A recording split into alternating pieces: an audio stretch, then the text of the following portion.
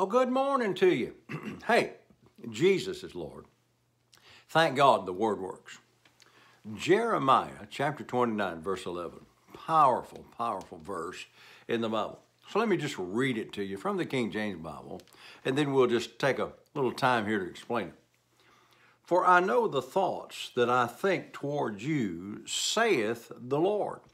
Now, this is important that you get this. This is what the Lord is saying. And he's saying here, I know the thoughts that I have towards you. Well, watch this. I know that for I know the thoughts that I think towards you, saith the Lord, thoughts of peace and not of evil, to give you an expected end. Now, we're going to take that apart. It may take a couple of days to do it. God said, I know what I think about you. So he's got me on his mind. Watch. And it's for good things. He said, the thoughts that I have towards you are not of evil. So in other words, that old religious idea that God's going to make you just bear up under those problems and beat you over the head with a 2x4 and, perfect you whether you want to. It's not true.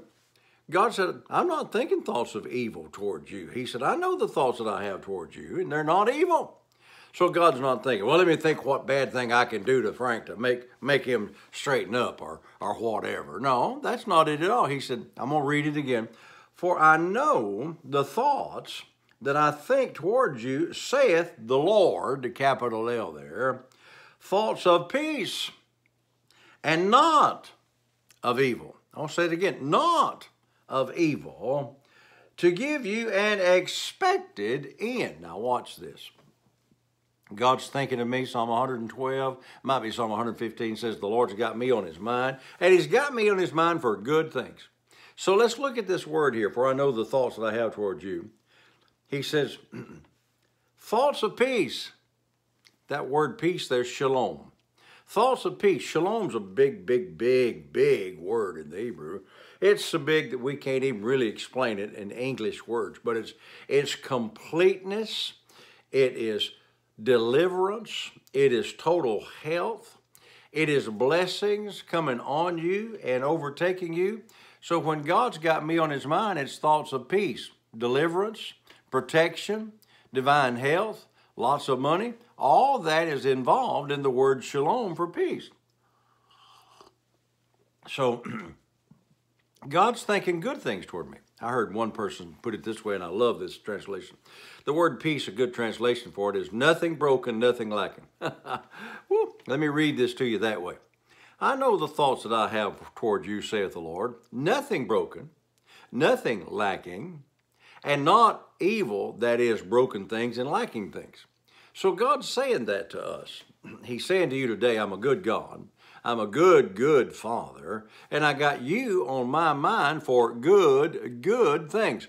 I'm just going to read it again the way I read it the last time. For I know the thoughts that I have toward you, saith the Lord, thoughts of nothing lacking, nothing broken, abundance, blessings, divine health, not being sick at all, not having to be concerned about a cold or the flu or cancer or emphysema or diabetes or heart failure. God doesn't think that towards you. He thinks you ought to have a long life. Psalm 91 tells us that if we dwell in the secret place of the Most High God, we should live a long life and whatever it takes to get us fully satisfied. I went fishing yesterday. Got up there and had a flat. Got a little frustrated over the flat. And I began to realize, I ought not be driving an old truck and an old boat to go fishing, even though I enjoyed fishing. I ought to have the best of the land. Because the Bible says that if we be willing and obedient, we shall eat the good of the land. That means eat the good of the land. When Pat and I first got married and our first couple of kids, the only meat we had for a couple of years was what I shot in the woods. Stuff that I wouldn't even eat nowadays. I mean, we lived out in the country and I'd go hunting with my little .22 rifle that my dad gave me, and we'd get squirrels and rabbits and I'd clean them, and that was the meat that we had because we didn't have enough money to buy meat. And I remember one day when we found out about prosperity, Pat went to the grocery store. Back in those days, you could talk to the butcher, they called them, the meat processor in the small country store. She said, I'm supposed to be eating the good of the land, and I don't even know what it is. She said, what's the good cut of meats? Because we'd never had anything besides hamburger and hamburger helper and the rabbits and the squirrels. And so she had to find out what the good cuts were. We didn't know.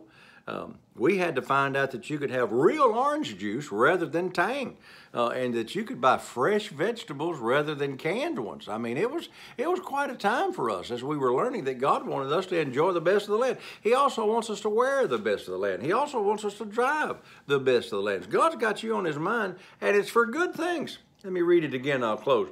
For I know the thoughts that I have towards you, saith the Lord, thoughts of shalom, peace, love, joy, happiness, more than enough, nothing broken, nothing lacking, and not of evil, to give you an expected end. Got to go. Come back to this tomorrow. So until I'm with you tomorrow, saints, remember all day, God's got you on his mind because Jesus is Lord. Thank God the word works.